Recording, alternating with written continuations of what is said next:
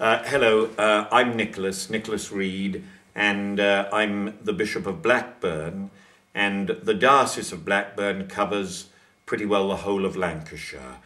We are entitled to call ourselves the Church of England in Lancashire, and so of course we cover the whole of Preston. And I always enjoy my visits to Preston, and I'm much looking forward to this year's Preston Guild. It's a very great honour to be Bishop of Blackburn during the Preston Guild.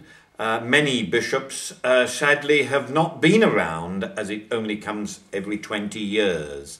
As I think some people know, I'm retiring soon, so I'll just catch the Preston Guild, which is very good. I think one of the things that really excites me about the Preston Guild was the advertisements that I saw for it. And the emblem for Preston is actually the lamb and the flag. And the lamb and the flag is the sign of the risen Lord Jesus Christ, the Christ who conquered the powers of evil, sin and death.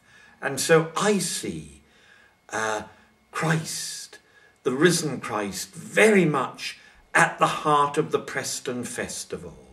Now, I know not everybody who's going to take part in the Preston Festival would call themselves a Christian, but I believe every person is created in the image and likeness of God. I believe that deep down, Christ makes himself present in everybody. He is knocking on the hearts of everybody. And so for me, Jesus Christ is the heart of this festival. When we're really enjoying ourselves, and that's partly what the festival's about, for us all to really enjoy ourselves, Christ is there at the centre of it.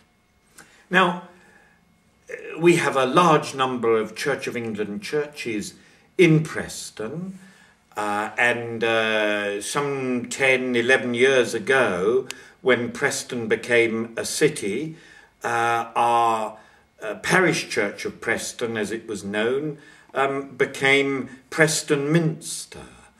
And that really is the focal point, if you like, of the Anglican Church in Preston. And I rejoice that we've got such enthusiastic congregations in Preston.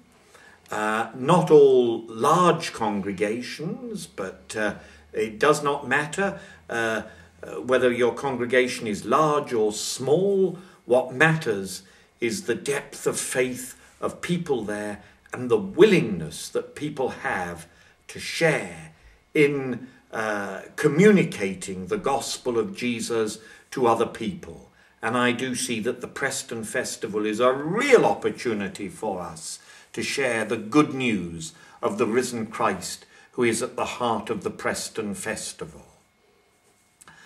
One of the things that really has excited me about Preston is the number of young people we have there.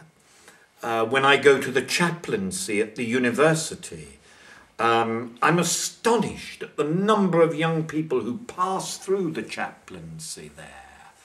I can't actually remember what they call the chaplaincy now. It is another name, because obviously we share it with those of other faiths, and we are delighted that we share it with those of other faiths. And the church, of course, is keen to work as far as it can with those of other faiths. But let us rejoice that there is the opportunity of touching so many young people during the Preston Guild with the gospel of Jesus Christ. And I also rejoice that now, during the Guild year, the churches work so closely together. Recently there has been, I believe, the Preston Question. And that was churches working together. You did a Lent course with the churches working together. And of course, there was the wonderful Passion play on Good Friday, and that is being spoken about all round the country. And let us be excited that Christians now do work together. I think it was 40 years ago, when you had the Preston Guild, that you had separate processions. Isn't it wonderful now that we all come together to witness to our Lord and Saviour Jesus Christ? Whatever our denomination is, Christ is there at the centre. He is the head of the church. He is the one that we put our faith and trust in. He is the one who has saved us by his death and mighty resurrection.